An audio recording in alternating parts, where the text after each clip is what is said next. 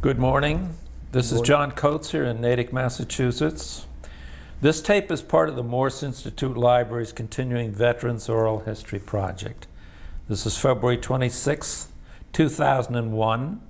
And this morning we are pleased to have with us Steve Ftorek. Is that correct? That's correct. Ftorek. And would you spell that for us, please, Steve? It's Ftorek. Can you tell us what derivation that is? Yeah, my parents came from Czechoslovakia. And my mother was just an infant when she came over. My dad was 16. So my mother was educated, so she was able to help out all the people that came from there that were older than she was. Okay. So I got it. I just couldn't place the name, and thank you for telling us. May I ask you how old you are? I am 81 years old. 81. And your current address? In Needham, Massachusetts. Okay, and your current marital status? I'm married. Do you have children, Steve? I have 3 children and 7 grandchildren. And where were you born? I was born in Canton, Ohio. Canton, Ohio. You're going to have to forgive those sirens out there. We're very near a fire department here, as you can. That's all right, it'll happen again. You were born in Ohio. Were you raised there? I was born and raised in Ohio. I left there when I came into the service. Okay. Tell us about being in Ohio 81 years ago. What was it like where you grew up? Well, it was a town that had steel mills, and Timken Roller Bearing and Republic Steel, and sort of a white-collar town. And most of the people ended up working in either Republic Steel or Timken Roller Bearing Company. And it was a hotbed for football, for high school sports. Did your dad work in the mills? My dad worked at Timken Roller Bearing for about 25, 30 years. And how about you? Did you eventually I worked at Republic Steel for 3 years before I went into service. Yeah. Yeah. And how about your mother? What did she do? My mother was just a housewife. Not just a housewife. She was a housewife, which was a big job. Hard work. Yeah. That's right. Did you have brothers or sisters? I had 1 brother and 1 sister, and they're both still there. Yeah. So you went to grammar school, high school, and went to. And football was a big deal? It was a big deal, but not for me, because I was too small to play. I graduated when I weighed 125 pounds. Son of a gun. Yeah. At the time you were going into high school, what was going on in the rest of the world? Because you said you went into the service, or I know you went into the service when you were 22 years old. Yeah. What was happening in the world when you were in high school? Just coming out of the Depression. Yeah. Because I know all the mills had been shut down for about 3 years, and then they just started going back again in the early 30s. And when I was going to high school, things were just starting to creep up. And also, in Europe, I believe that's about when Hitler started showing his face a little bit in Germany there. The early 30s, that's correct, yeah. Yeah. Did you hear about that, or have any sense that anything happening in Munich, Germany was going to affect your life? I never had any idea until I remember they used to show a lot of his speeches on radio. I mean, they didn't show them, I mean, they used to broadcast them, and when you hear these crowds, you knew there was something fanatical going on, but I never realized it would affect me in any way. I figured it would affect people over there. Yeah. Where were you on December 7th, 1941? I was home on that day, and I didn't hear about it till the next day. And somebody told you something happened at a place called Pearl Harbor? Got on the radio, yeah. Now, how old were you then? Let's see. I was about 18 years old. No, it wasn't 18. I was 42. I was 21. 21 years old at Pearl Harbor. Yep. Had you signed up for a draft or anything like that? So you had a number. Yes. And did you know when you would be called? No, we didn't know at the time. No.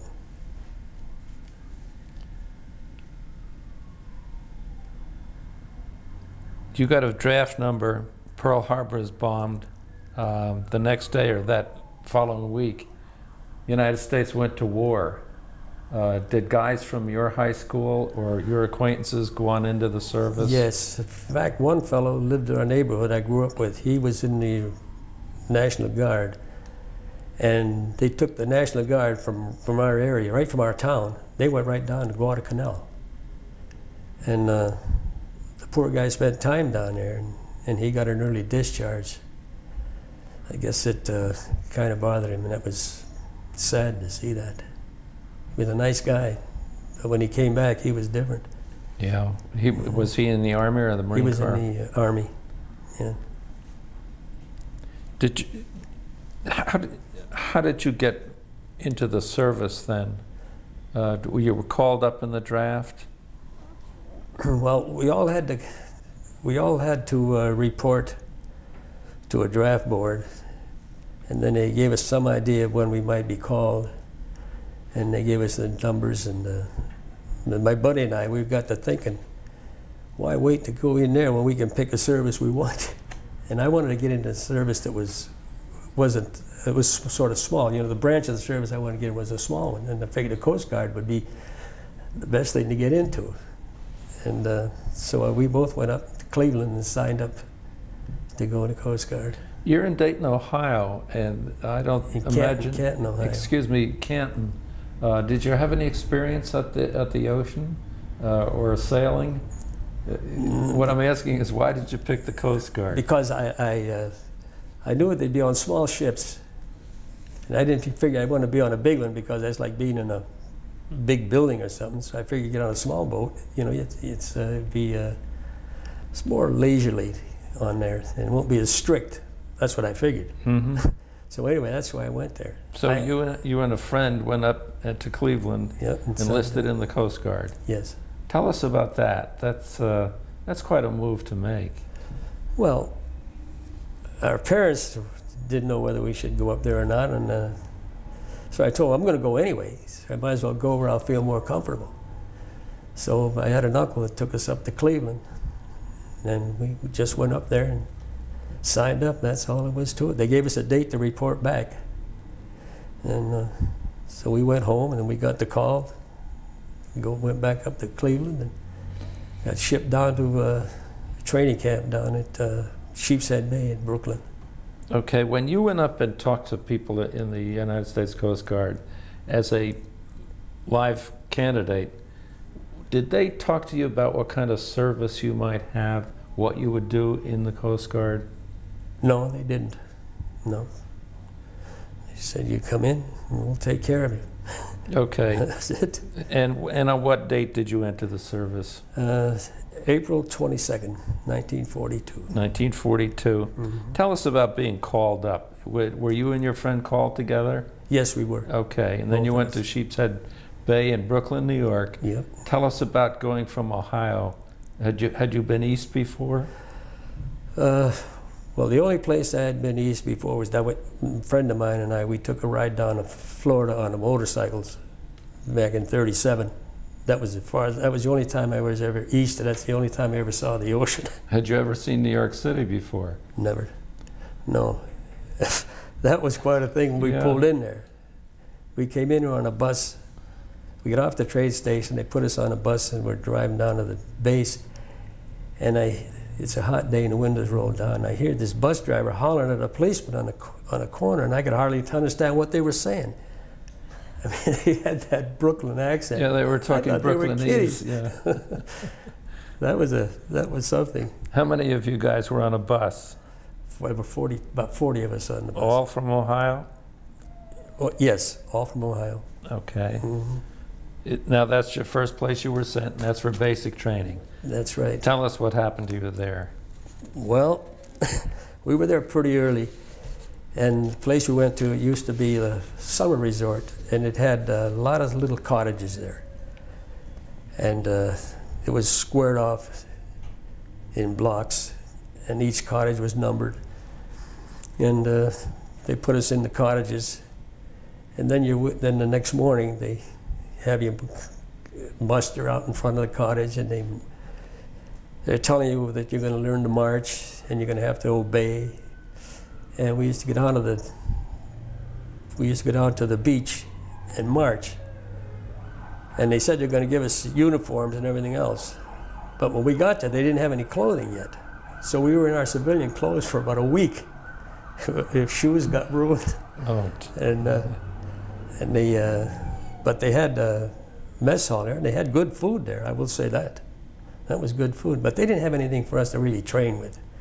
We had the marching in the sand, and we had the rowboats. We used to go out and row a lot. That was fun, rowing out in the ocean. Rowed? Yeah, we had rowboats.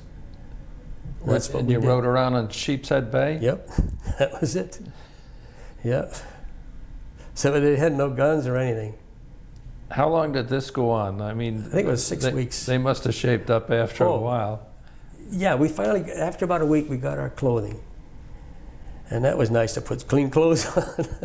And then they made a new mess hall there too. So it was a pretty good place. By the time we left, it was pretty well organized. In 6 or 8 weeks, what did they teach you about going to sea other than putting you in a rowboat? Nothing. Nothing. So you were obviously going somewhere after this to get more further training. Yes. Yeah. Did you ever get into New York City? Oh yes. Yeah, we used to go there on the weekends. You did? And then I got back to New York too. I went to Hempfield Diesel School there for 12 weeks. But when you left Sheepshead Bay after 8 weeks, or 6 or 8 weeks, what happened to you then? I went to Boston. You came up to Boston. Yeah, while we were in boot camp, they said they're going to have to train a bunch of fellas for shore patrol duty, because along the whole East Coast they had Coast Guard guarding all the docks and piers all the way along the country there, all along the shoreline. And so they picked a bunch of fellas that they were going to send up to Boston to work along protecting the docks. And they picked the bigger fellas. And I remember a couple of little guys wanted to go, and the guy says, well, look, what if some 6'2", 200-pounder comes after you? What could you do? So you were at 125 pounds, so what happened to you? I wasn't one of those guys that was picked. So they took these fellas that were picked, and they sent them down to the Marine training camp. And they gave them another boot camp down there. I didn't know that at the time. So they picked this elite group, sent them down to the Marine base for another boot camp. Is it Paris Island that they went to? Paris Island. Yeah. Yeah. So the rest of us, most of us, my group went to Boston.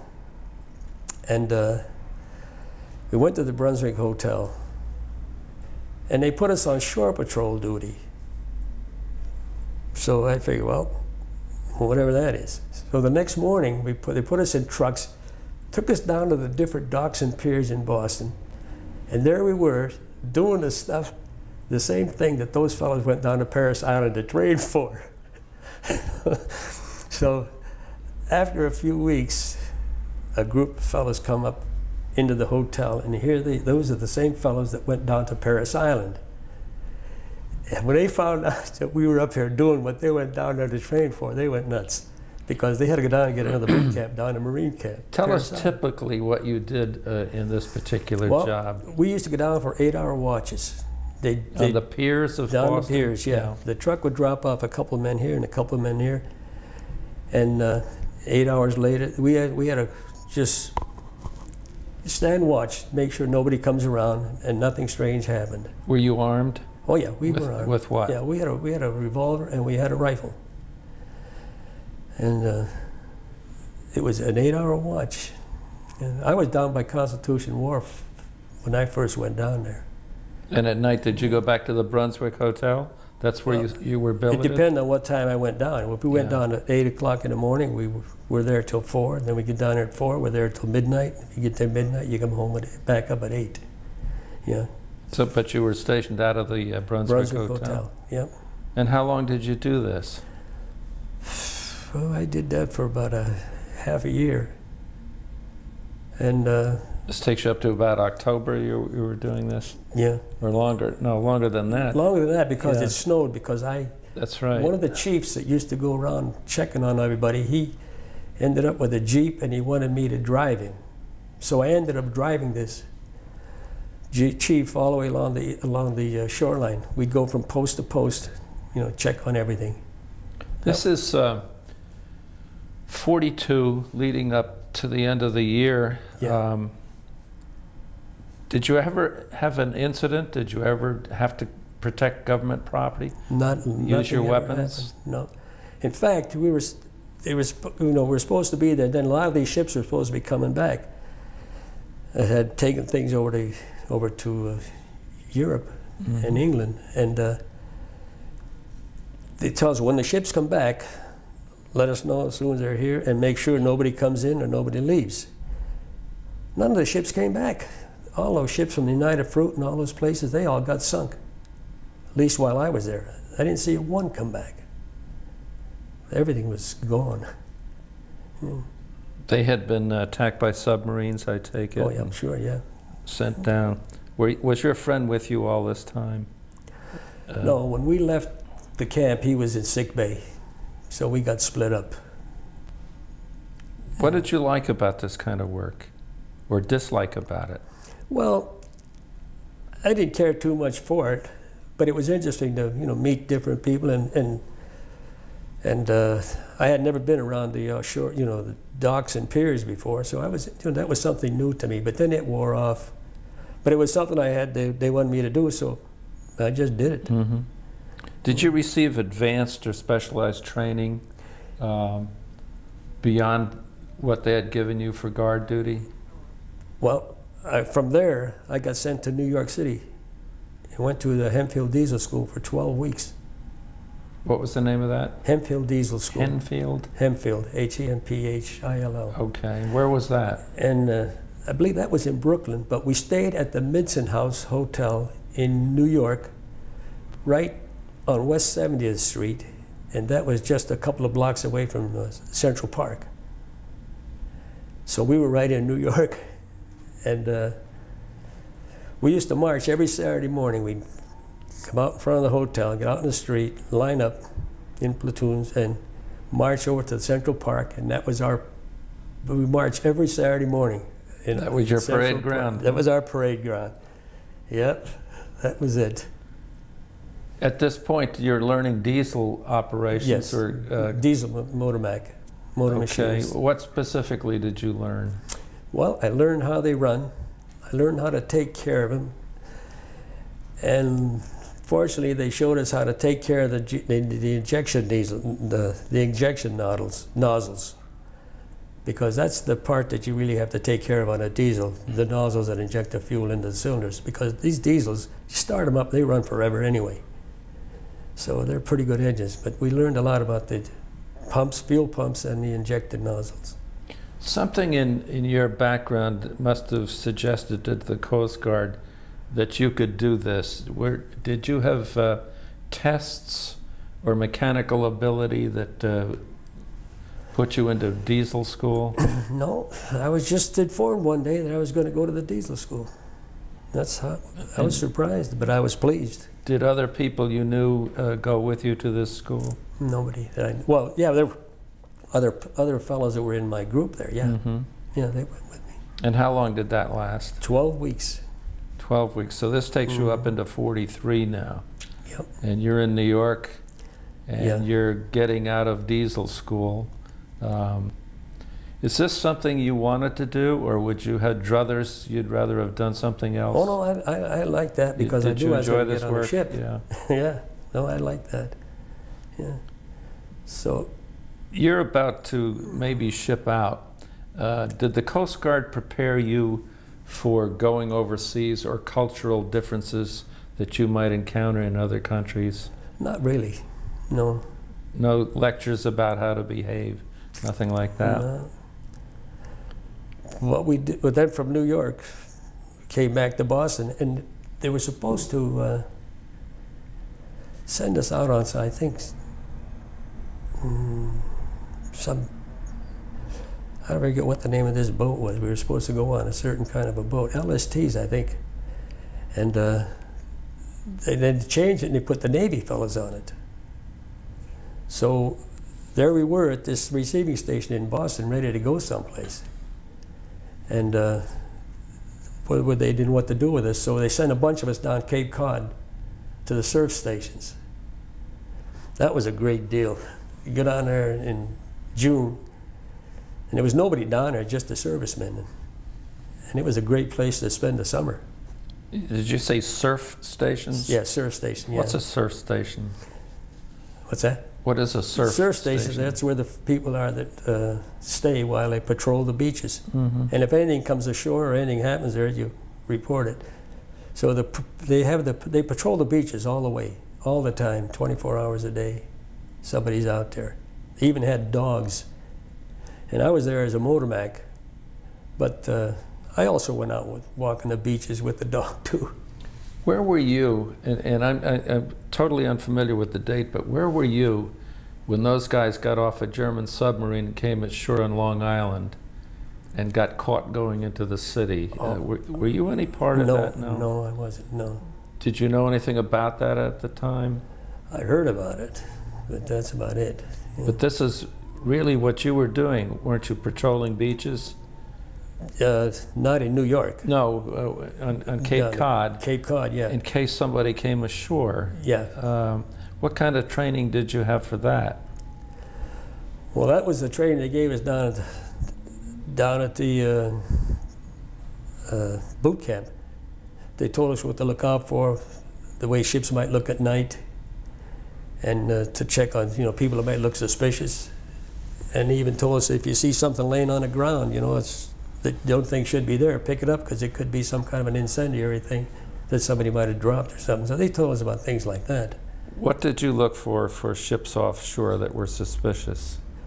Well, if we saw anything, we had to report it, Mm-hmm. no matter what. We had to report it. And in all the time you were doing this, did anything happen, or did you pick up anything, or see? The only thing see that anything? happened was I was walking along one night, and it was black as could be. There was no lights anyplace.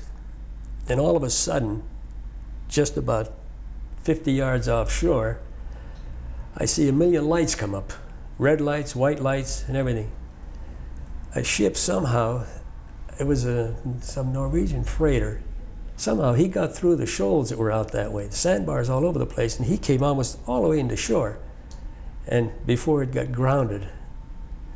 And there was a little excitement at our surf station that night. The chief that was there, he was ready for retirement the next year, and he didn't want any waves, so he had to go ashore. He had to go out to the ship and get all the reports and everything else. So we rowed him out there and went aboard the ship and got all the information from the skipper of the ship, and then he reported it to the Coast Guard headquarters.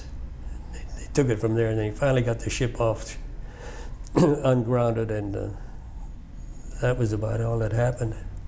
The Coast Guard commandeered a lot of small yachts, craft, Yes, they and did. sent guys up and down the coast looking for submarines. Did you have any part of that? No, but when I was at Constitution Wharf, the Sea Cloud was one of those ships. I think it belonged to one of the wealthy families, the Huttons. And this Sea Cloud was a gorgeous ship. Teak wood, it was a beautiful yacht. And they used that to patrol the North Atlantic. And when the ice was freezing on it, they had to chop the ice. That poor ship was a mess. Mm. That's the only connection I had with something like that. I saw it there. How long were you at Cape Cod? 6 months. So you're so we're up into 43, and have been in the service over a year now. Yep. And have you done anything with your diesels?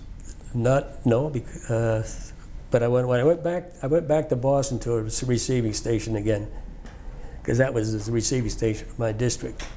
And from there, they sent me up to Beloit, Wisconsin, to a Fairbanks Morris company that builds diesel engines. And I went up there for 6 weeks, and we worked on those engines. Well, we actually watched them build them. We were at the plant, and they had a school there where they would give us lessons and quiz us on the different things that we would see. And we were there, and there were a bunch of submarine men there because this engine was going to be used on submarines. So we were there together. And how long were you at Beloit? 6 weeks. 6 weeks. Yeah. And where did you go from there with this? You've got further training Then from now. there, I went back to Boston to this receiving station, and I got assigned to the Army Manning Detachment. And Army Manning? Army Manning Detachment. What is that? That's the, well, the Army had to have supplies out in the islands in the Pacific. And the Coast Guard would have tugs that would tow supplies to them. And the Coast Guard, the Army also had some small ships, small freighters that the Coast Guard would man so that they could go into small harbors and things and deliver goods and things. And but the tugboats would deliver things like if they needed huge barges or cranes or something like that, they put those on a big barge and they'd be towed with a tug. In fact, one of the things we towed was a reefer. It was a concrete one. It was about 30 feet by 40 feet, maybe 8 feet high. It was a huge thing. And we towed that, and it was full of frozen meat because it was it was reefer inside. We towed that up to Leyte and Taclo. And oh, okay. Let's go back a second. Have you now been assigned to a tug or a ship that tows things? Not at that time, because they had tugs and they had tankers and they had freighters. We were going to get on one of those three when we were assigned, but we didn't know exactly which one we were going to. Okay, so you have left Boston now. Yeah, and we went out to California. Okay, you took a train across the country? We took a train across the country. Yeah. Yep. And you're on your way overseas. Yes. And where'd you go in California? We went to Alameda. Alameda, and then did what? And we stayed there. I forget how long we stayed there. And they kept us busy. They sent us to gunnery school. And they gave us a lot of marching.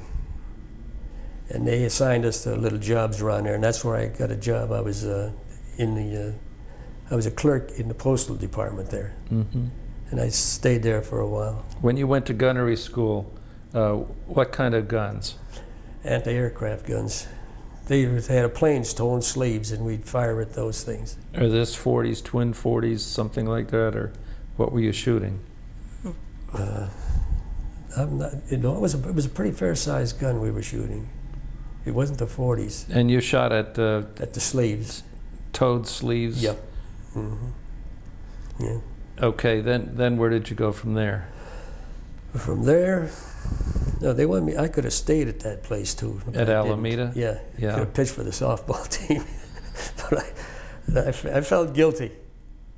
So anyway, let's look at that a minute. You had an opportunity to stay there as a pitcher on a softball team? Yeah. Is that it? Yeah. Well, when we went to this gunnery school. Yeah. After we were through, they had everybody do something, and they had some ball games, and they had a team that was stationed at the base there, and they wanted to have this softball. They had this softball game, and so the team that was stationed there was going to play a group of guys picked from the guys that were going to go overseas. So everybody wanted to pitch, and I went out and played in the outfield. And I used to pitch a little bit of softball when I was younger, or before I was left in service, and so I played in the outfield and was having fun, and everybody was taking turns of pitching, and finally the guy got a little exasperated. Says, "Is there anybody that can pitch?"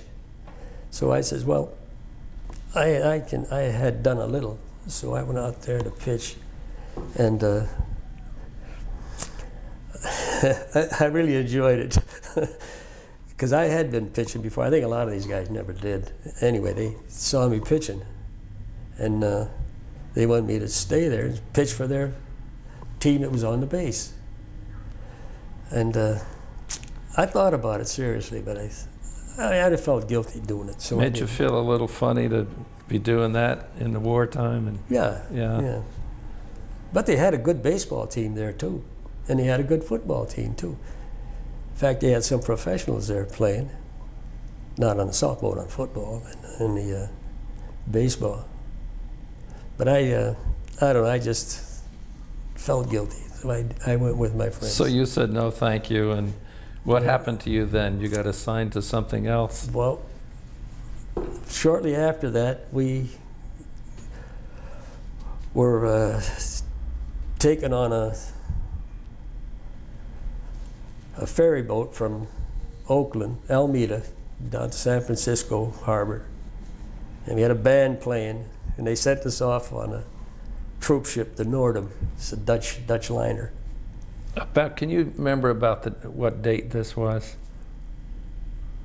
I really don't remember the date. I should have remembered the date I left the country.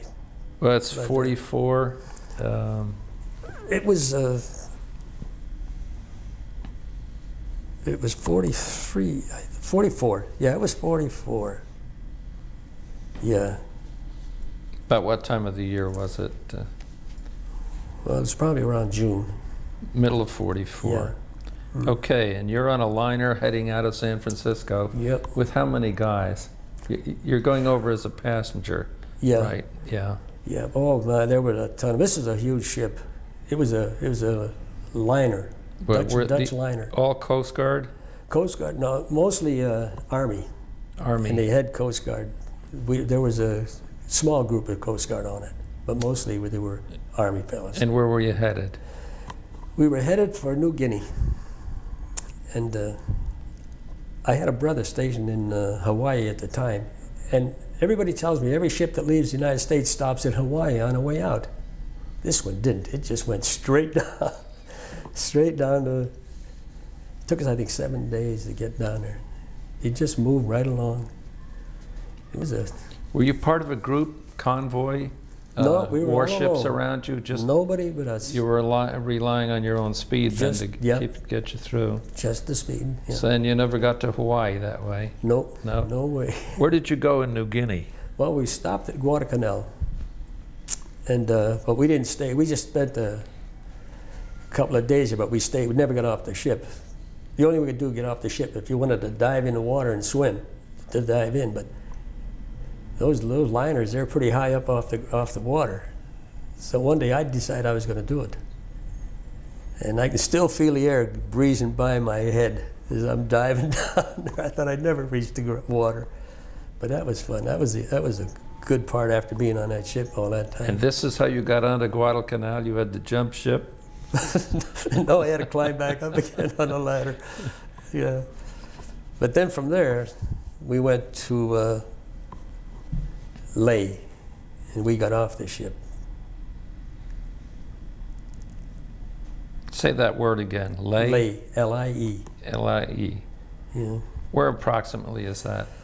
It was the eastern tip of New Guinea. And we only stayed there a couple of days, well, a couple of weeks. And then we moved up to Finch Haven. That was farther up, farther west on the shoreline there. You're going along the northern coast?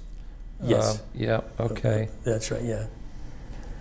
And what was your, did you have a spec number as a diesel motorman or something? a motorman second. Yeah, what were you expected to do? I mean, what kind of job was waiting for you? Well, I had to run the engine and take care of the engine in the engine room. That's what I was supposed to do. When you got a ship? Yeah. Okay. Which wouldn't be this liner that took you over? Oh no, had nothing to do with that. No. Okay. Nope. So you're now on New Guinea yet? Yep. Yeah. And how many of you got off?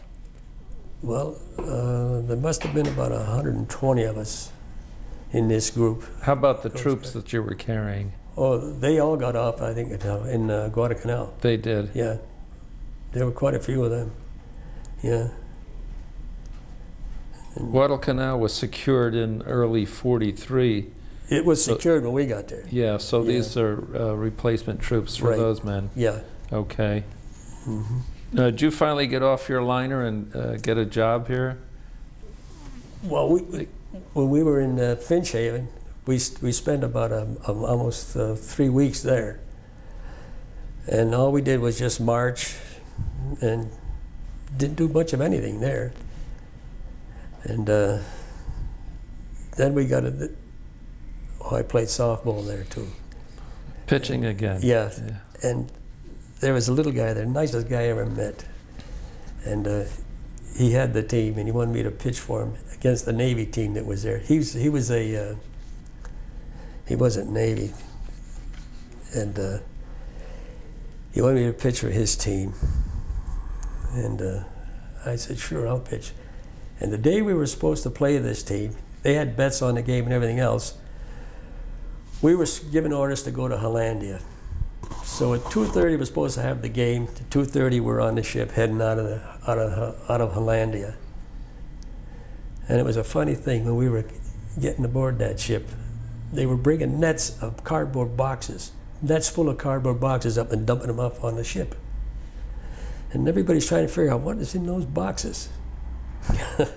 Well, when we got to Hollandia, we found out they dumped us off on the side of a hill. And then Army trucks came up dumping tents right where we were. We were in groups. We had platoons. And these Army trucks came up dumping tents off where we were located. So we had to put the tents up, and then a truck comes by with those boxes. And they dumped them off, so many by each tent. That was K rations. I'll tell you, that was our food until we got on the tugboat. That was about 4 weeks we had to put up with that. We ate K rations, and when we got tired of it, they had an Army kitchen just a little ways up. And we go up there and we have this greasy Spam and pancakes. And when you get tired of that, you come back and you eat the K rations. That was something. During this time, you had a long sail from San Francisco out to New Guinea, and then from a couple of ports along the northern coast. How did you keep up on what was going on in the rest of the war? How did you know what was happening? Well, almost every ship or every place we went to, they had a radio, and they were keeping up with it. And that's how we kept up with it. But on that ship, on the trip over though, we didn't have too much information on that trip from Oakland or San Francisco to.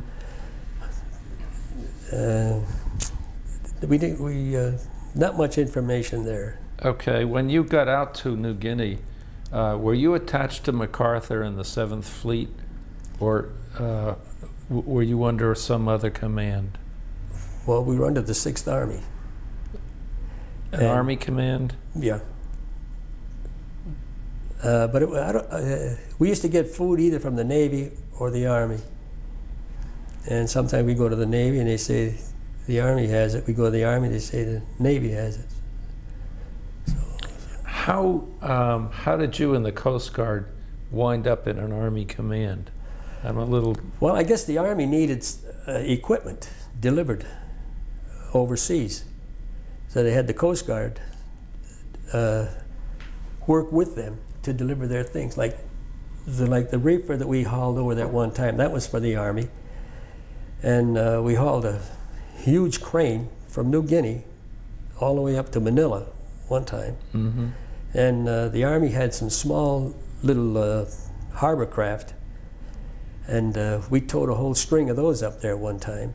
So you got to a point now where you're attached to a particular ship that's yours. Yeah, the LT-21. That was okay, tell us about that. You finally got your ship. Oh yeah. Yeah. Yeah. And what was your job on the ship? My job was to go down the engine room, make sure everything ran Keep properly, it running. and kept it up. Yeah. Yeah. And we lucked out on that because we had one large diesel, and it was an Enterprise diesel, and it was a slow-speed diesel, and it had a lot of power. But it was quiet compared to the high-speed engines. Would you describe this as a tugboat? It was a tugboat. Yeah. And tell us the size of it. It was only 90 feet long.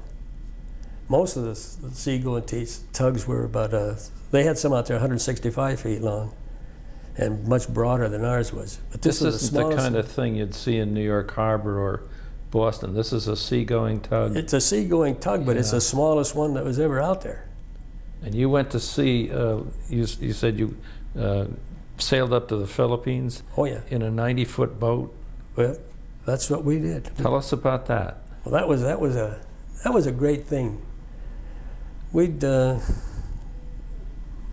I say, we tow things. They'd be about a couple of 100 yards of big hawser hooked onto them, and we'd tow them.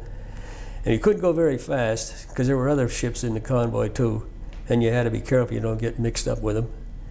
And so it would take us quite a while to get up there. We went about 13 knots. In fact, not even that. That was our top speed, 13. But it was a great trip, and you never had to worry on this tugboat because even when the water got rough, the tugboat could just hug the water beautifully. And you didn't get a real rough ride like some of the other ships, the big ships, like the Navy ships. They had the big ones. Some of them took a beating out there on that water. But we had a good time on the tugboat. Your job's to keep the engine running, but that Right. doesn't mean you had to stay in the engine room. Did you get up on deck to see what was happening? Oh yeah, yeah. What was happening? What was going on around you? Well, when we're out at sea, it's just peaceful, beautiful. And they figured we might get bombed out of the water on our first trip up there. And I forget, I think they said if they got 25% of our group made it, they'd be satisfied or something. It would scare the heck out of us. But nothing happened. All we saw was one plane, reconnaissance plane, I guess. Japanese plane? Yeah, Japanese plane. That was it. Nothing ever. We got a little itchy. Who was there. with you? What kind of ships? We had nobody came with us. We were just alone. Once we went, we had a destroyer escort with us. That was it. And I guess after the first trip, they figured they don't need anything. So we just went up by ourselves with the other ships that were towing things. We had tugboats and we had small freighters going up there. You're going into Manila? Well, first we went to Tacloban. Yeah, where is that? That's on Leyte. That's where MacArthur came back to the Philippines. I shall return. I shall return. Yeah. In fact, one day I went in town when we were in Leyte, and I'm walking up the road here, and there's this big old house with a big, huge porch. The house was painted yellow and trimmed in blue, and see this guy marching up and down on the front porch with General MacArthur. He was right there. And you saw MacArthur? yeah, he was marching up on that. He was right on that porch there. Yep. Those islands were never really secure. Did you feel safe walking around Luzon? Well, by the time when we got to Luzon, that was after Leyte. On the way up, we were listening to the radio all the way, and they were mopping up inside, and I think the last place they took was the walled city. They were blasting some walls down in there and going in there. So we knew that when we got there, it was going to be secured because they were doing that while we were on our way up. What did Manila look like at the time you were there, after all the severe fighting that took place there? Well, some parts of it were in great shape, and some parts of it were rubble. A lot of the nice buildings there were kept intact. And they had one place out there where they had a huge, well, I don't know what they would call it. It was an inside place like a big dome. And that place was kept intact, nothing happened to it. And they had a couple of big buildings there that were kept intact. And they said that when the U.S. was coming in to take it, they were trying to preserve some of those buildings so that they could use them for headquarters. Mm-hmm. And it was like downtown Manila, it was in pretty good shape. There was one huge hotel there that was in great shape. It was a beautiful one. And you know there was a lot of fighting around there because there were tanks there and bodies inside them and everything. And you saw that? Yeah. I didn't see the fighting, but I saw the tanks there and the bodies were in them. You could smell them. Jeez. The only action I really got into was when we were at Tacloban. They were raiding, they were bombing there almost every day, every night. Tell us about that. Well, you're under fire now. We're under fire, but yeah. I'm on this tugboat, so the only time I really saw what was happening was when I come up from the engine room, and I could see all the sky was bright red from the tracers up there, and I think I couldn't believe any planes could get through that stuff, but they did. They only shot down 2 planes in those raids. I couldn't understand how the planes could get away from that. You took gunnery courses. Did you put this skill to use there? Never had to use it. Who was protecting your ship? You said a cook was firing a gun? The cook was using was on the. He was a first class, so I guess he was a top-ranked seaman. Tell us about the cook coming up and firing a gun. Well, he had been trained on. Everybody fired machine guns, 50 calibers. So, but because he was a first class, he was the guy that would run the. He'd go up. The skipper said he's the fellow who was going to man the machine gun up there, and he had the executive officer right there with him. But I don't know what he was going to do. It's a good thing the cook was there. Yeah. Did your work, when you were in Manila, did your work ever take you near Corregidor? Oh, yeah. And yeah. Did you see that? When we pulled in, they were still using flamethrowers around there, digging guys out. And there was one little island in the harbor there, and it's almost like a perfectly round island, and they were going in there with flamethrowers after guys. But Corregidor was pretty well settled by then, and you could see where it had been really. They said they changed the shape of it from the blasting, and it was a mess. Yeah. Did you actually get into the tunnels yourself? No, I didn't. I didn't go aboard, but we did go around behind Corregidor. In fact, I used to take a small outboard motor we had, and I'd go behind Corregidor, and I'd just spend time with the motorboat, with the outboard motor and the boat there, and just sailing around just to have some fun for myself. How about the Bataan Peninsula? Did you see any of that? Yeah, well, I never went ashore. I went over there, but we were in the water by it, and funny you mentioned that. There was one time, this was after we'd been in Manila for quite a while. We're in the water, we're not far from the Bataan Peninsula there, and we see somebody walking. And we looked, and we had binoculars, and we looked, and it was a Japanese guy.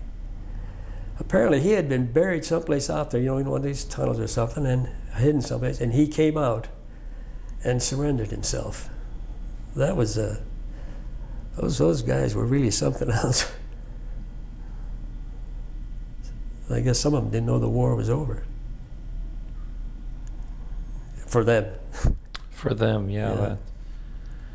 Did you feel that when you're in a situation such as you described, and everything you did mechanically, that you'd been well trained by the Coast Guard, that the schooling had paid off, and you were the right man for the right job? Well, by the time I got on board the tugboat, yeah, I felt pretty secure because everything was pretty familiar to me.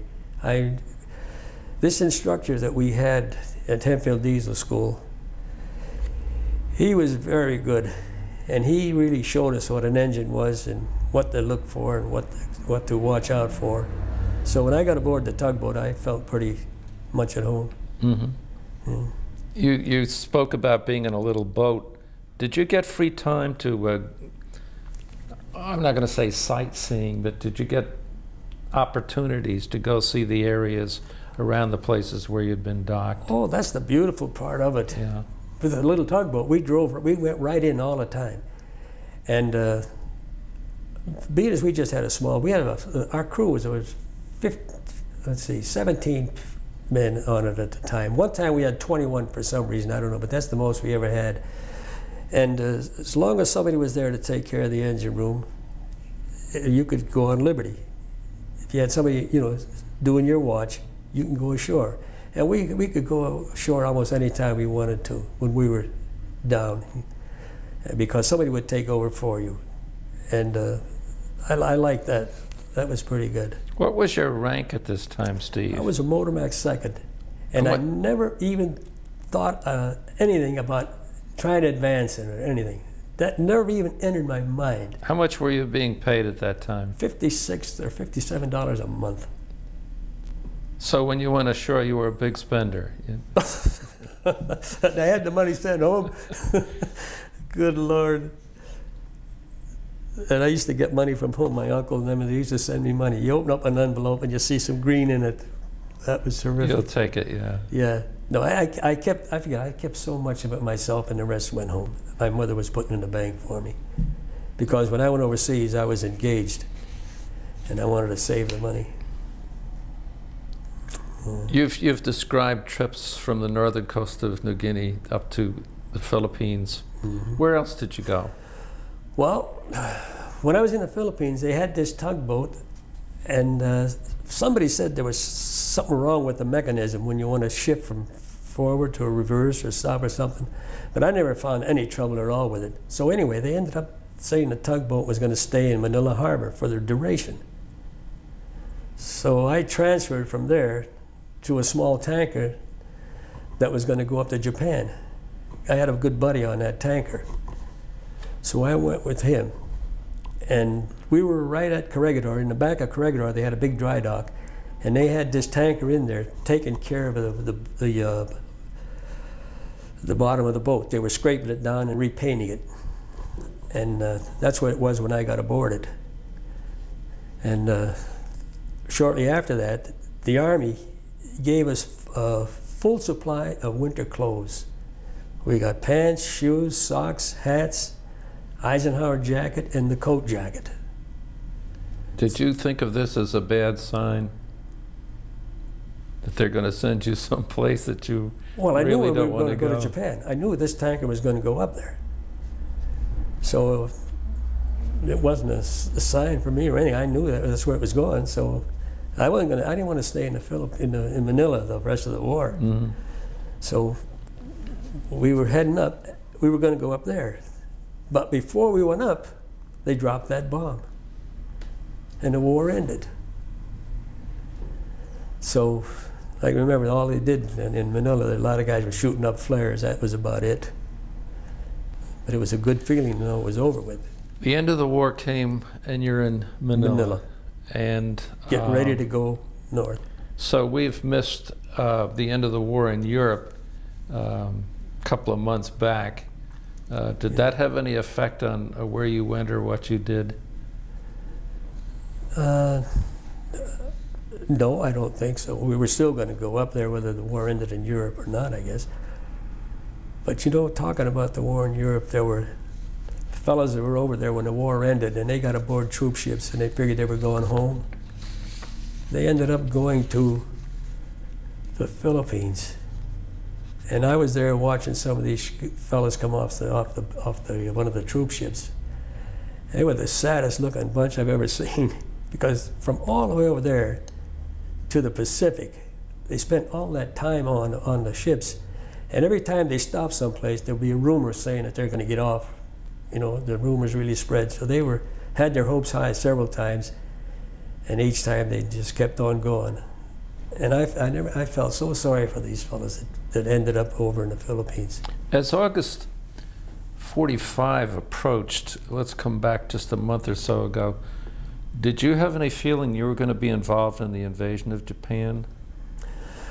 Well, we all figured that's the way it's going to end up.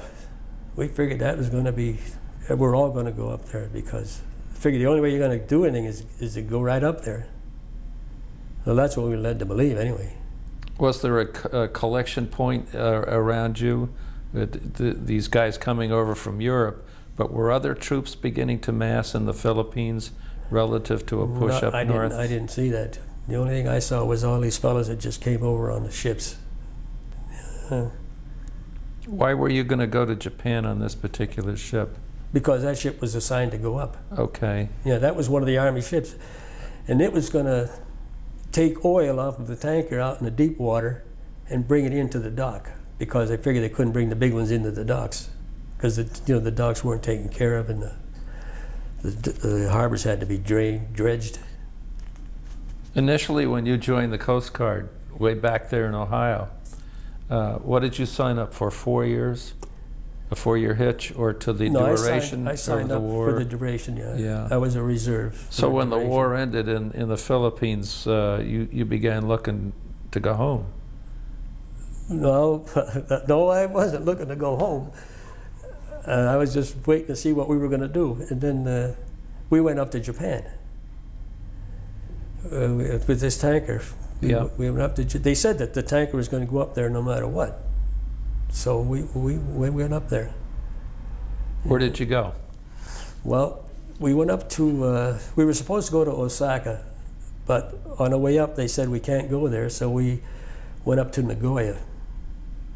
And on the way up there, we were going to hit a typhoon. So we were not too far from Okinawa, so we pulled into Buckner Bay, because the small ships would go in and the big ships would come out to ride out the typhoons. So we went into Buckner Bay. We spent a day or two in there, and the typhoon wasn't that bad. So anyway, we left Buckner Bay and headed up to Japan, and we were up by Nagoya, and there was another typhoon coming, and we're going to pull into the channel going into the Nagoya, and the small boat comes out, a wooden one, and it was a minesweeper. And this was a narrow channel, and they pulled over to us, and they said that if you go in there, be careful, we haven't swept it out completely. Oh, really? Here comes the typhoon, right. And we're out here. So anyway, he told us, one of the guys on the other ship said, why don't you just run this tanker aground? He said, then you don't have to worry about it. But we talked the skipper out of that, because we saw some ships down in New Guinea that were run aground, and they stayed there for the whole war. I mean, you know, you don't want to run aground and stay there. So anyway, the typhoon didn't bother us that much, and then we ended up going into Nagoya and spent time there until I went home. You were present at a very valuable point in time so far as historians are concerned. An American pulling into Japan right after the war ended. Mm-hmm. Can you tell us what you saw or sensed? Did you have any contact with the Japanese? Oh, yeah. Tell us about that. Sure,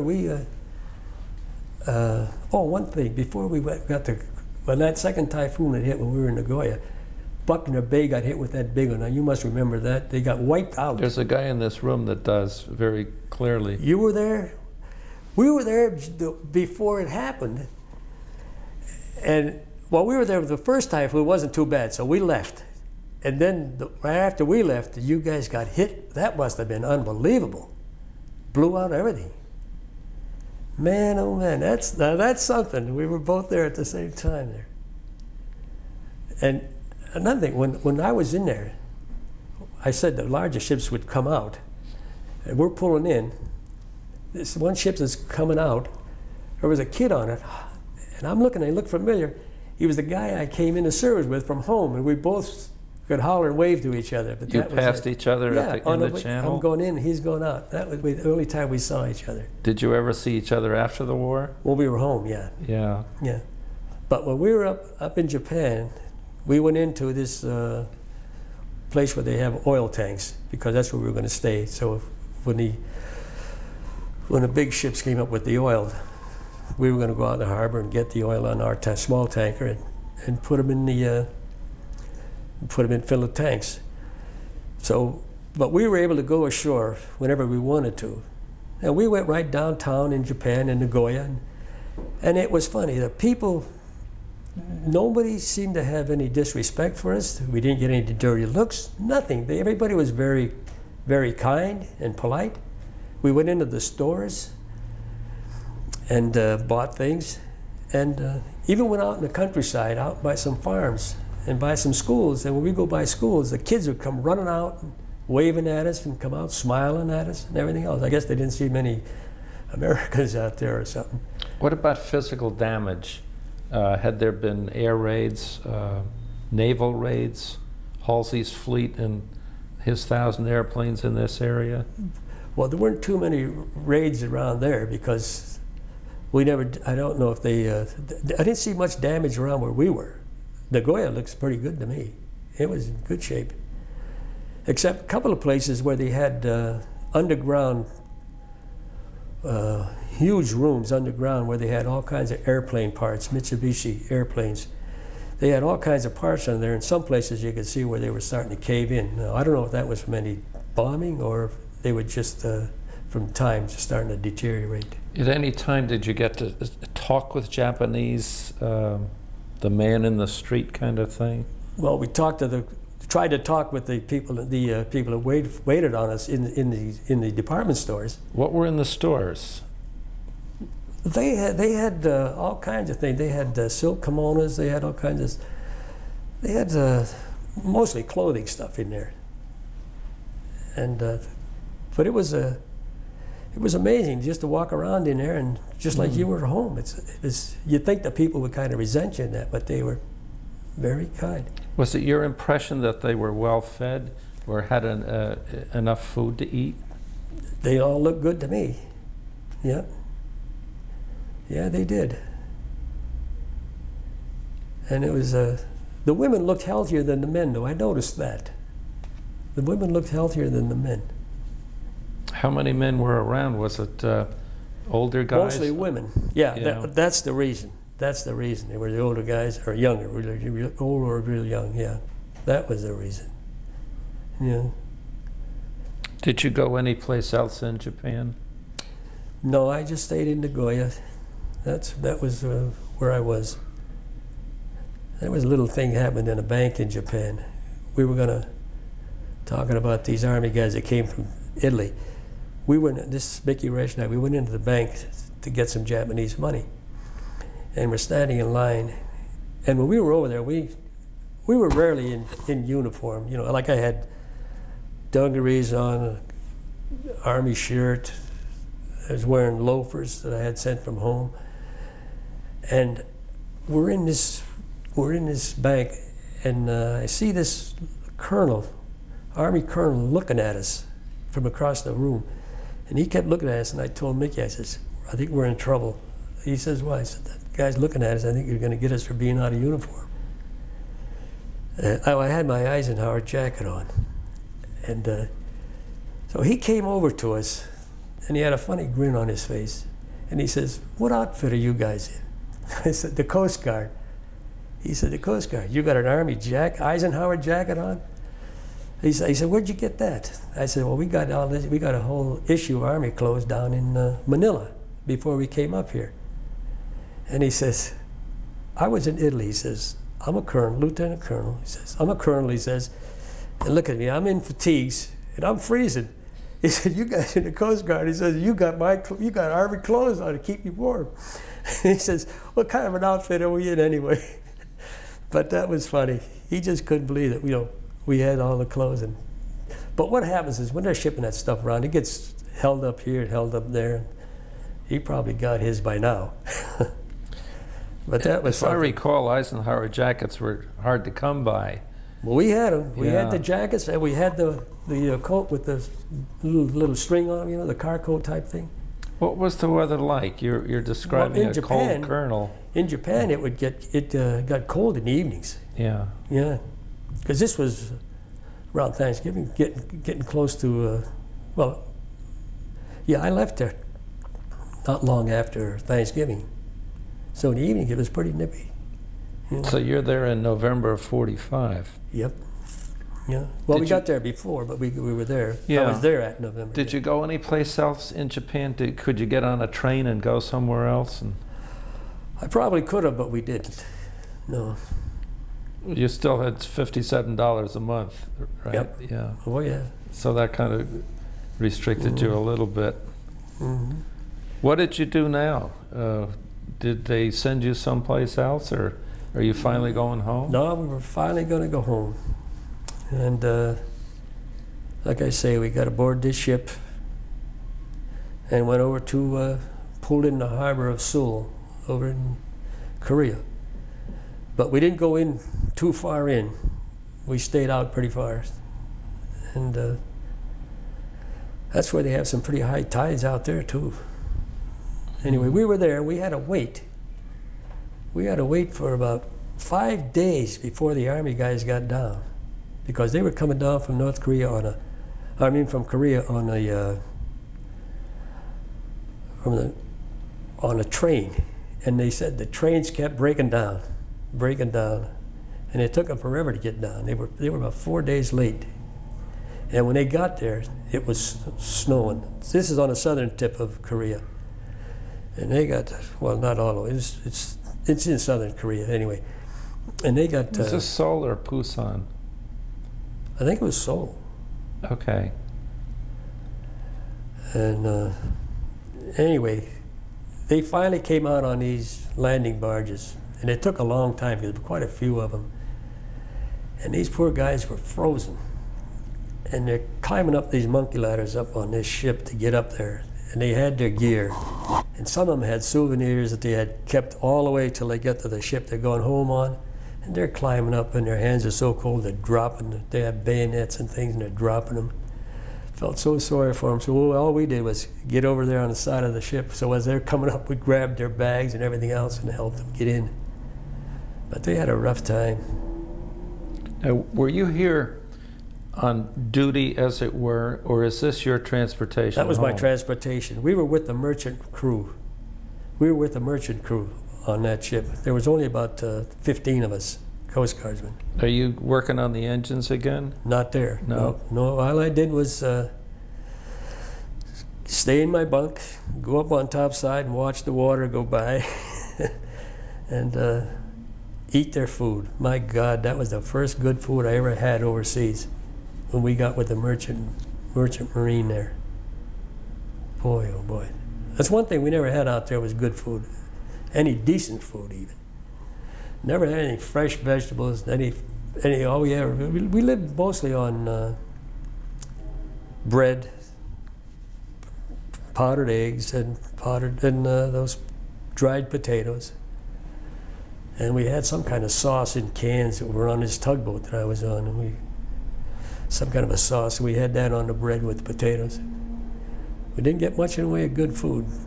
You had to be on these big ships, I guess, to get that. Mm. Are you finally on your way home now, Steve? Where did you go from Korea? From Korea, we were going to go to Washington, the state of Washington, because that's the shortest So route. you really are going home? Going home, yeah. Okay. And Did they give you Hawaii this time? No. No? They changed they said that the weather up there was too bad, so they directed us down to Newport Beach in California. Mm-hmm. And we got there just about Christmas time, and we were going to dock, and they had everything put away on this ship we were on, and they figured we can't dock till the next morning, so we spent Christmas Eve out on the water. So they brought out some canned cherries and canned ham, and that was our big meal. But I didn't care. We were home anyway.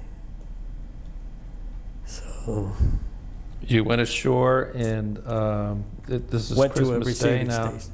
Christmas Day in 1945. And went to a receiving station there. Yeah. And then I find out that I was going to stay there. For some reason, they were jammed up at all the discharge centers, and I was going to stay in California. Well, I'd been away from home almost going on, 18 months, 2 years. And I didn't want to stay there. You know, I wanted to get discharged. I wanted to get discharged back home. I wanted to get home and see my friends and my fiancée. And so I went to see everybody there. I even went to see a chaplain. First time I ever went to see You were a desperate man. I was desperate. Hey, I had the most beautiful girl in the world home waiting for me. And I hadn't seen my parents, you know. And all my buddies were home already. I went in before they did. They saw me leave, and they were waiting for me to come home. Aren't you under the point system at this time? Yeah, but I had enough points to get out. Yeah, I should think so. But they said, you know, I had to wait before I could get discharged. So anyway, I finally went to I finally got smartened up. I went to a station there, and I went to a yeoman there. And these guys, they're pretty good. I told him the situation. So he says, tell you what I'll do. I'll get back to you. So a day went by, and he got in touch with me, or he had me get in touch with him. He had me all set up for a trip back to Canton. And he says, when you get to Canton, you call this number. He gave me a number to call. It's a Coast Guard base in Cleveland. He said, I'll take all your papers that are here and I'll send them to Cleveland. And he said, you won't have to come back here at all. He said, you stay right there. So that's what I did. I went back and I went home, and when my time was up, I called up Cleveland. They told me to come up there. And they said, you're going to get discharged at a place in Detroit, but you're going to have to wait a week or two. So they put me in a lighthouse right in the Cleveland Harbor. A lighthouse? A lighthouse. I stayed there till I went to Detroit, and I finally got discharged there, February 22nd. And what was your rank? Still Motormac second. Okay. Yeah. So you're home, you're discharged, and lived happily ever after. Yep. Yeah. Let's look at a career here that's, you covered a lot of ground and saw a lot of things. Was there a most memorable experience in all the things you saw, something that stands out in your mind? Boy, there was one. When we were in New Guinea, we had to get fuel. So we went up to a little isolated place where they had some fuel barges and where you could get the fuel. And there wasn't much in the way of docking space or anything there. So they told us we'd have to wait till the next morning to come in and get our fuel. And there was a boat out in the harbor, a large freighter. So we went out and we docked alongside that thing. And you're in a tugboat and you're seeing this big sheet of iron in front of you there. And we're looking across where the oil tankers are, or the oil barges are. And all of a sudden, we see a wall of fire coming at us.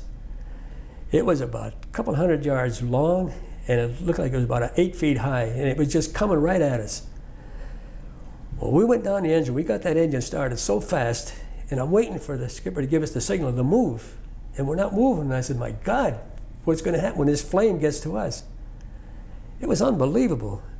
And then what happened, there was somebody had, I guess somehow gasoline got spilled on the surface, and it burned out before it reached us. But that was, I'll never forget that. That was unbelievable. You know, you could see, like you see guys with flamethrowers and stuff like that, but this thing here was a wall coming right at us.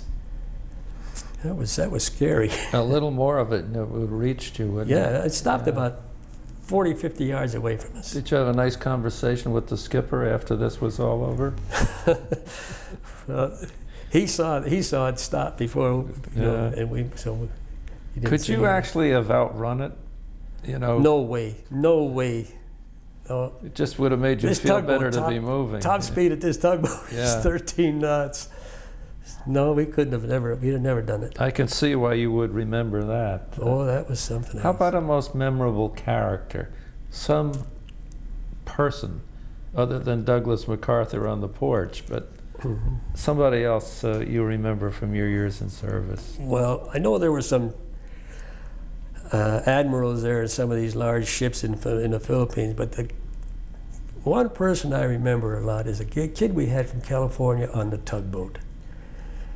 He was really into music, Western music, and I guess there was a singer, Roy Acuff, and he was a top singer in that Western stuff. And I came from Boston, from Canton, you know, West, and I liked this big band music, Artie Shaw and John Miller, all those, I knew all those.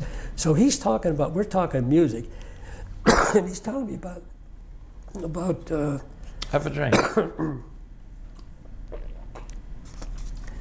He's telling me about Roy Acuff. And I said, I'd never heard of him. Well, I thought the kid was going to cry. He's looking at me, you don't know Roy Acuff. And anyway, this kid could sing all these songs. And he had a good voice. And he kept us all loose and light on the ship. And he had one song, and anytime anything happened or something was going to happen or something, he'd come up with this song, "There's blood on the saddle tonight," and he would wail that thing out, something wicked. But he gave us more fun and more pleasure, kept us loose. He was quite a guy.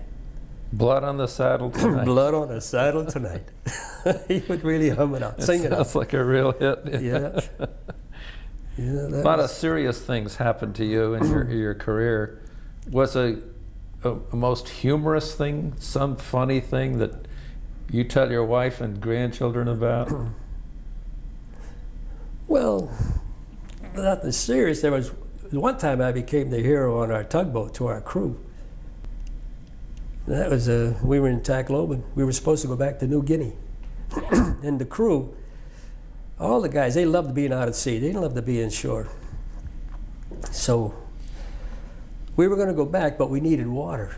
So our skippers and the engineering officer went ashore to go see about getting water for us. They came back, they couldn't get any water. And I said, you gotta get water. I said, they have it there. And I said, there's some of these small freighters, they're over there getting water. They said, yeah, but we gotta wait. So the guys on the crew, they were all upset. So I took our little boat that we had, the little flat bottom thing with a 10 horsepower engine on. I went inshore, and I went down where the watering hole was. And there was some officer there who I tried to tell our story to, and he said, there's no way you're going to get water. He said, your officers were here before. He said, you got no business coming down here. And I tried to tell him, I said, well, these ships aren't going to go back to New Guinea, and we are. So anyway, he said, if you want to get satisfaction, go see so-and-so. It was some lieutenant colonel was in charge of the whole place there in the Army. He was in the he was in the building there, in the main building they had left in Tacloban there. So I said, I'll go up and see him, and he laughed. So I went up to this town hall, and I go in the front door, and I asked somebody where a certain, I can't remember the officer's name, but they told me where he was. A girl told me he's upstairs. So I go up the stairs, and then there's a landing. And on this landing, there were 6 pilots. And they saw me coming up. I had a T-shirt on, I had a cap on, and I had dungarees. And they saw me coming up, and they said, I asked them, I said, is this where so-and-so is? And they said, yeah. I said, what do you want to see him for? So I told them, I said, hey, we got to go back to New Guinea. We need water, and the guy won't give it to us. So they laughed, and some of them said, you go up and see him. He's a nice guy. He'll get you the water. And so the other guy said, hey, you're not going to get any place. I think these guys took bets or something. Anyway, I went up, and there was this secretary there. She was a whack outfit, and she wanted to know what I wanted, and I told her I wanted to see the officer about the water situation. So she said, well, I think he'll see you. So she went over to him, and then she come back to me and said, he'll see you. And he was sitting over in the corner. So I went over there and we sat down, and he started talking to me, asking where I was from, what outfit I was in, this and that. And then he said, what can I do for you? So I told him about the water situation. And he said, you mean the guy down there? He said, he means that the guy won't let you get water, won't give you water when you have to have it to go back down? I says, no. So he said, let me give you a note. So he gave me a note, and I walked back down the stairs, and these pilots down there, they watched me coming down the stairs. They said, how'd you make out? I told them, I said, here's the slip to get the water. Well, 3 of them were happy, and 3 of them couldn't believe it. So anyway, I went back down, and I'm walking down this gangway down to this officer again, and he gives me a look like, what are you doing here? So I gave him the slip, and I thought he was going to faint. So he got on the phone, and lo and behold, there was a water tanker out in the harbor. So he told me to go, he gave me the number of it, said, you go out there and tell him you're gonna get water there. So I went by the tugboat, by our tugboat, and all our guys were on looking over, waiting for me to get there. And I says, get ready for water. And I got a big cheer. I was a hero. So I went out to this tanker, and it was a big barge tanker, and they told me, we're going to come over for water. And they told me where we should pull in. And I got back to the tugboat. We were all ready to go, up anchor and everything else. And we went over there and got the water. And then we got to go back down to New Guinea. But that was a funny thing there, I'll tell you. But this officer, he was a real nice guy. But it was only common sense, Yeah, that was pretty good. You know where I thought you were going with that? That he was going to turn out to be a Roy Acuff fan. He probably was. You were discharged in Cleveland, Ohio. Detroit. Excuse me, Detroit. You had gone to Cleveland first, then Detroit. My last stop. Okay, when you came home, Did you join any reserve units, anything No, in the I military, didn't. something No. like that? Did you join any veterans organizations? No. Why or why not? Well, I really don't know. I went into service to serve, and I come out, I was just going to get out, and that was it. And, You'd done your 4 years or yeah, almost something 4 like years. that. Yeah, that was close. What were your feelings about coming home? You'd been in, joined the Navy, so to speak, and seen the world. Now you're home again. Yeah. Your fiance, did you marry shortly thereafter? We got married the next year Yeah. after I got settled, because I stayed in Boston instead of going home. And you kind of felt it's time to get on with the rest of your life, kind of Yep, thing. I was pretty busy because I was starting out from scratch in a new place. Back home, I had a job, I had everything, but my wife, she would rather have stayed here, so I figured, hey, this Boston, this area here is a lot better than Ohio. There's more to do here, and it sure ended up that way. So everything was pretty new to you when It you ended came up home. good, yeah. What kind of reception did you receive as an ex-serviceman in 1946? Well, everybody was happy to see me, and they were all glad that I came back and I did my duty. And When you came home, Mom and Dad were there, and your brother and sister, yeah, right? they were there. My niece was there, my little and niece. Now you got a new wife. Did you discuss with them what you had done? Tell them about a lot of the things you told us about today? I don't think so. That kind of just wasn't part of it. I was so glad to be there and everything else. And, Yeah. starting over again. You never sat down with your dad some evening and... He died before I got home. I'm sorry. Yeah, he died before I got home. Yeah. How about your mother or brother? Did they ask you where you'd been, what you'd seen? Well, yeah, they asked me where I was and everything else, but I didn't go into too much of it. I told them what I enjoyed, like being out on the water. I said I loved that. That was great. Steve, how important to you was serving in the military? You're 81 now. That was a long time ago. Yeah. Well, I mean, we got a good country, and we were being attacked, so it's only natural you want to do your part, because it's worth fighting for, I would say. And I just figured it's something you got to do, and you should do, and I didn't even think twice about it. Just, that's it. Did serving in the military, do you feel it somehow affected your life, changed it in any way? No, didn't change it, but it made me appreciate everything I have that much more. A lot of things we take for granted. If you're in the service, you got a lot of time to think, and you see when you're without things. And you can really appreciate what you have. And if people who have never been without some of this stuff, they'll never appreciate what they really have. They take it for granted. That's too bad. What did you think then, and what do you think now about the war you were involved in? Well, I think it was something we had to do, and I think we did the right thing. That's about it. Was there any point during your service where you had a time at sea where you were thinking about what you were doing?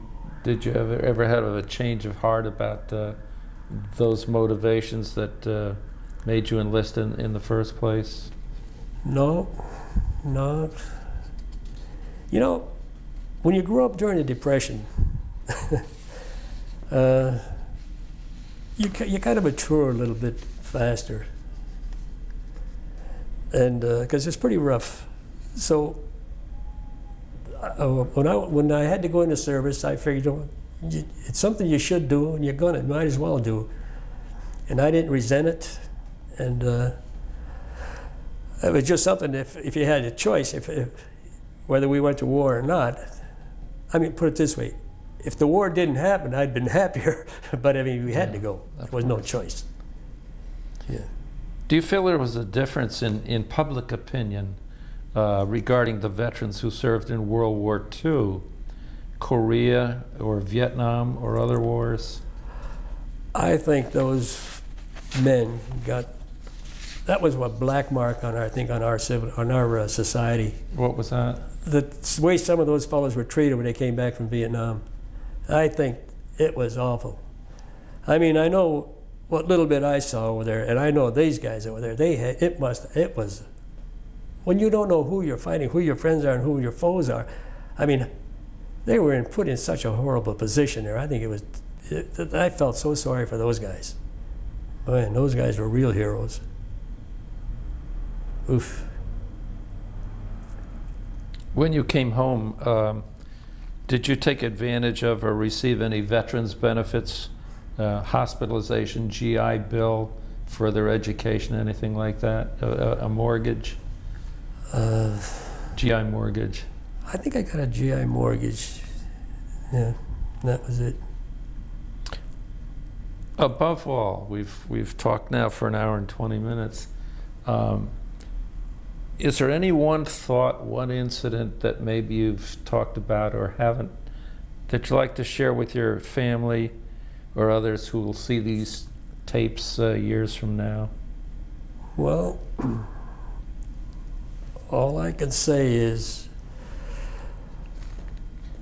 get your priorities right and put the things that are important in order. And I feel like when I was out there alone thinking, I figured God, family, and friends were about the most important things, plus health, that you can have. And I think they should really be happy that they have a family and friends and cherish them, because those are treasures. That's something that's very important. Steve, we thank you for coming in today. We appreciate your participation in this program. Thank you. Thank you very much.